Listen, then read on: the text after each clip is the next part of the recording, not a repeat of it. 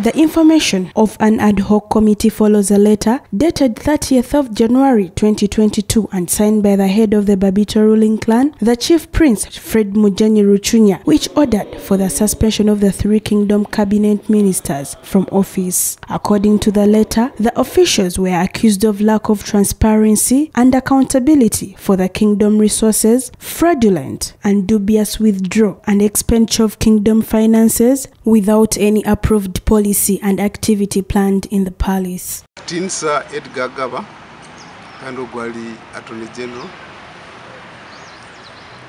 na Minister wa Nsimbi Tinsa Robert Owakonza.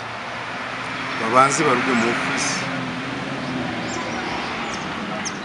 Botusobole accessing documents, botusobole kola ibeta audit, forensic audit.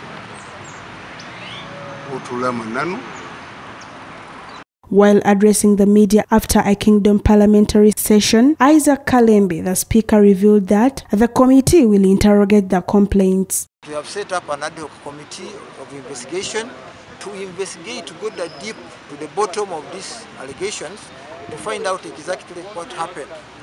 Indeed, we noted with concern that the people who alleged this misdeed are being members of the Rukurato. The 5-member committee have now been given 1 month to complete the investigation and report back to the kingdom. Because there are about 3 categories of people that they are going to interact with. One, the cabinet, that's the Prime Minister, the Attorney General, and Minister for Finance. And then they are going to interview those people who made these allegations. Kalembe also confirmed that last week a team of security personnel from the State House Anti-Corruption Unit were in the kingdom to investigate issues of mismanagement of funds. They came and had an interaction with the Prime Minister among other officials, and they asked for documents to ascertain, to find out whether the allegations were true or not, and the Prime Minister and his office gave them all the documents that they needed, and they went back to Kampala, and I think they are still undertaking the investigations.